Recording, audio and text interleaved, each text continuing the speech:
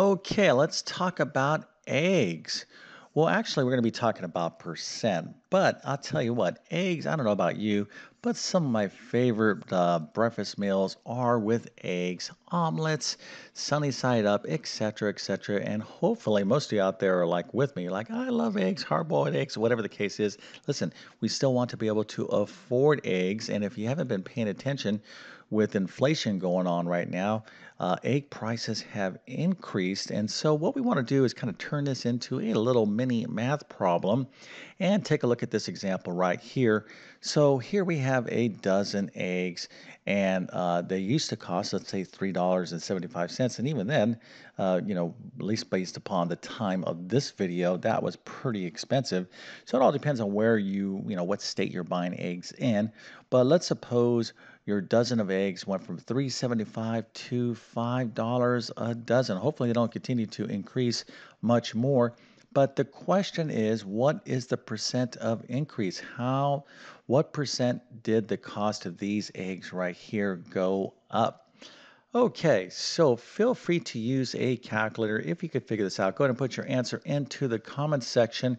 I'm actually going to show you the correct result in just 1 second. Then we're going to walk through step by step how to solve this basic percent of increase problem. All right, but before we get going, let me quickly introduce myself. My name is John. I'm the founder of TC Math Academy. I'm also a middle and high school math teacher. I have been teaching math for decades. It really is my true passion to help as many people as I possibly can understand mathematics. And I'm telling you right now, all of you could be successful in math. And I'm especially speaking to those of you that have a tough time in mathematics. Please do not give up. There's absolute hope.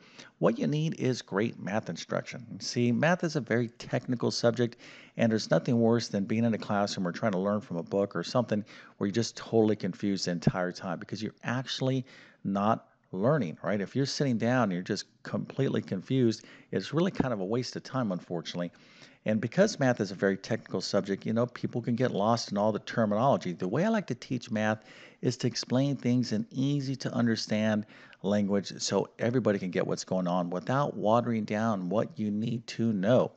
So, if you need help in your current math course or maybe some sort of special test that you're studying for, something like the GED, SAT, maybe a teacher certification exam, anything that requires mathematics, or if you're homeschooling mathematics, check out my math help program. I'm going to leave a link to it in the description of this video. I literally have over 100 plus different math courses that span these categories and much, much more. I'm also going to leave links to my math notes in the description as well. Most students take average notes. If you truly want to be awesome in math, you have to take great math notes, right? Everyone should have excellent math notes to study from, so you can use mine in the meantime as you improve your notes. And if this video helps you out, don't forget to like and subscribe, as that definitely helps me out. Okay, so let's go ahead and talk about eggs, and hopefully, this inflation doesn't get much worse, and we can kind of get those egg prices back down. But anyways, let's figure out the percent of increase. This dozen of eggs went from 3.75 to $5. What was the percent of increase? Well, here it is, 33.3%. That's how much the dozen of eggs increased in price. Okay, so how'd you do? Hopefully this was pretty easy for you. If you got this right, let's go ahead and celebrate by giving you a nice little happy face, an A plus, a 100%, and multiple stars so you can show off to your friends and family that you understand the percent, how to figure out percent of increase. Maybe what they'll do is say, you're awesome. Maybe you can tutor me, and what I'll do is make you a nice egg sandwich or something like that, because we are talking about eggs, and I'm probably getting a little bit hungry as I'm making this video. Anyways, let's go ahead and talk about how to figure this out. All right, so how do we figure out percent of increase? Well, you obviously need to know something about percent.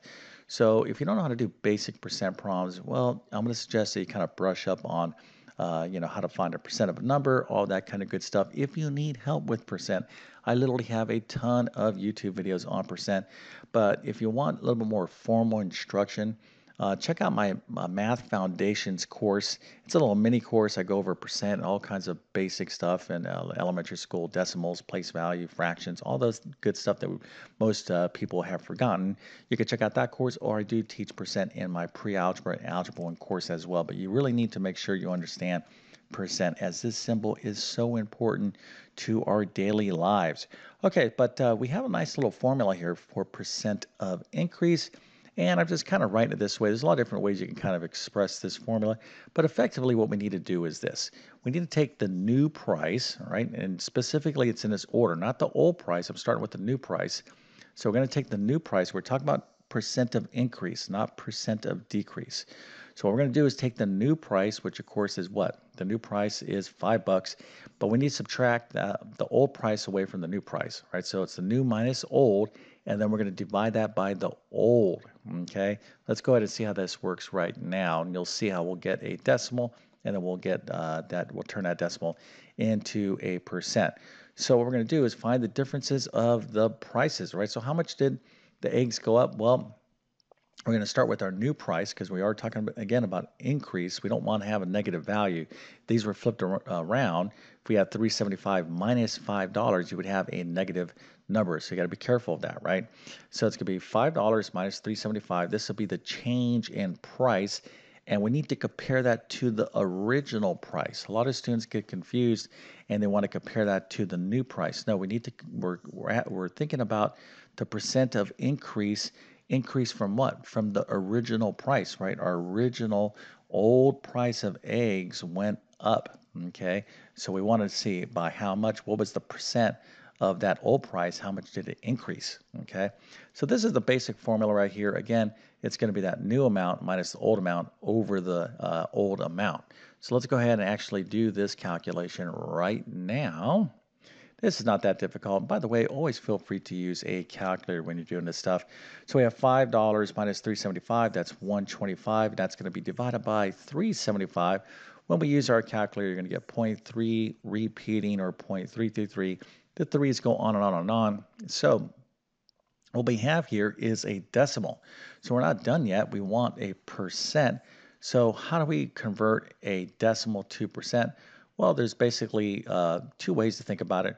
You can move the decimal point over 2 places to the right, which is the same as multiplying by 100. So effectively, the kind of formula is take your decimal, multiply by 100. The result is just moving the decimal point over 2 places to the right. So when we do that, we end up with 33.3%.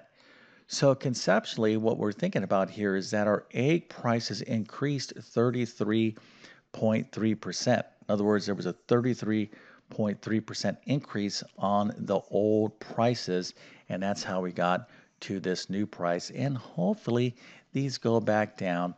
Let's hope for that, because I'm pretty sure most of you out there watching this video enjoy eggs as much as I do, right? You know, like omelets and egg sandwiches, hard-boiled eggs, etc., etc. You got to be careful because I guess they say that if you eat too many eggs, there's too much cholesterol.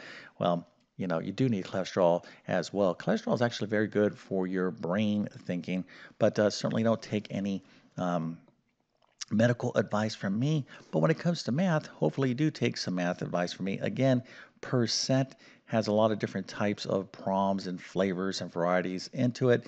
There's percent of increase proms, there's percent of decrease proms, there's how to find the percent of a number. So, you know, if you need help with percent, you know, if there's any one math topic or math skill that we all need, it's percent, okay? Because percent is everywhere in our everyday life. You know, this is what we call practical mathematics, right? So a lot of you probably remember, or if you were been out of school for a long time, you know, as a math teacher, I've heard this so many times. And when am I going to use this algebra? When am I going to use this trigonometry?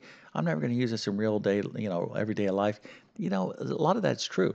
Okay, you're not going to use the quadratic formula in your everyday life. I get that. But in terms of percent, yes, this right here you will use in your everyday life and throughout your life. So you want to know a lot about percent. Okay, so hopefully this video was helpful. If that's the case, don't forget to like and subscribe.